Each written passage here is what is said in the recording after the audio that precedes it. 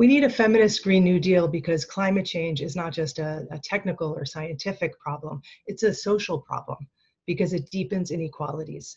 And one of the best tools that we have for addressing inequality is intersectional feminism. Because that's an analytical tool that lets us see the ways that some people, just by virtue of their identities, class or caste or indigeneity or gender, on the basis of these kinds of identities, some people are denied basic rights. And that denial of basic rights puts them at far greater danger from climate breakdown. We can see that really clearly in a place like East Africa, where there is this clear correlation between worsening droughts and higher rates of forced early marriage of girls. And that is because families who are poor and rural, pastoralist, indigenous, have very few options but to marry off their daughters in exchange for a dowry once the drought has destroyed their economy. But we need that intersectional lens to be able to see these connections between the climate crisis and human rights violations like poverty and like forced early marriage.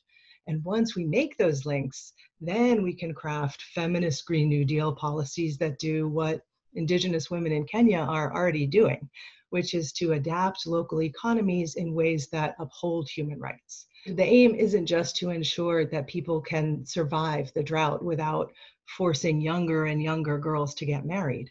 It's to transform communities for the better. And we need those kinds of feminist solutions at the center of any Green New Deal, because that's how we achieve what the Green New Deal promises, which is a way to turn the crisis of climate change into an opportunity for social change. There's really no such thing as domestic climate policy.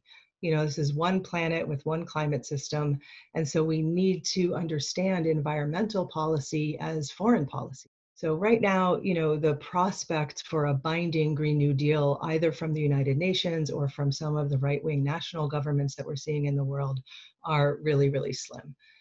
And what that means is that it's up to us, it's up to social movements to try to win Green New Deal policies at whatever level of governance we can influence. But even at the most local level, we need to be thinking globally. So for example, if we are calling for an increase in renewable energy technologies in New York City, we need to think about what that is going to mean in places in Bolivia, where the minerals that are needed for renewable technologies are being mined. If we're going to increase the demand for mining, we need to avoid the kind of outcomes that we see today in mining communities, right? Environmental degradation and the displacement of local people, sexual violence and killing of women land defenders in these places. We have to be asking in a Green New Deal how we ensure justice and protection for people and for places at every step of the supply chain for renewable technologies, and that supply chain is global.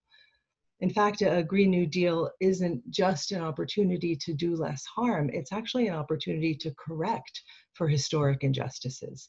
So, you know, welcoming climate refugees in your country or in your city should be part of any Green New Deal, because these are people who are being impacted today by a long history of carbon pollution. A global Green New Deal accounts for the full web of the impacts that policy choices create around the world. Green New Deal policy in the U.S. must reframe its relationship, recognizing the rights of nature, what I call the territorial integrity of Mother Earth. This is systems change. We are not talking about reform.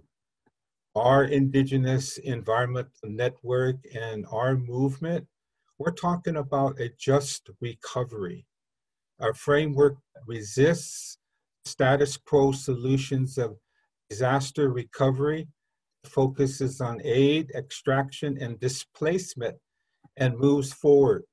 That's what we're talking about, moving forward towards a transformative solution that responds, that recovers, and rebuilds.